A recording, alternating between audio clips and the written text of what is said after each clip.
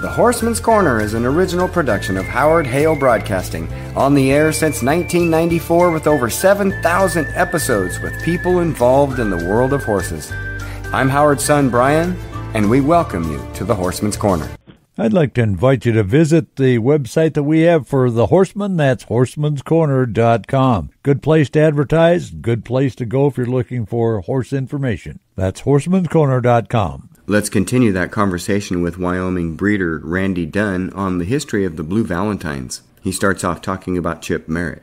When Chip had all of his mares, he had a horse called Gooseberry that he'd brought over here, and then a son of Gooseberry called Plenty Try. And then we had another son of Blue Valentine called Brianna Rojo, and then we had a horse at Merritt's raised years ago called Sierra Rip, and then we got another son of Blue Valentine called Bluesbeard. So that's kind of how we had all the Blue Valentine.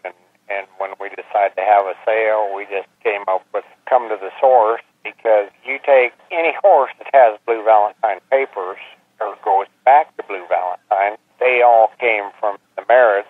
You know, they had all the Blue Valentine. And then we started with the Driftwoods, and then any horse that has Orphan Drift in it, who's pretty popular. You know, we had all those Driftwood mares that were all Orphan Drift daughters from Randy and Stanley Johnston. So we started blending them together, and, you know, they're two horses, Blue Valentine and Driftwood, that have just been around forever.